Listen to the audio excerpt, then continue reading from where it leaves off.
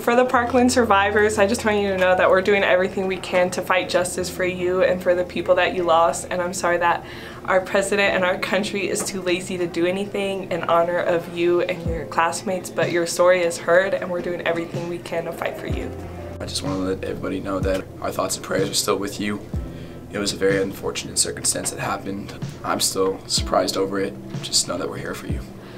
I think a lot more needs to be given than just thoughts and prayers, and I want to thank you guys for fighting for the justice, and we're going to continue to back you.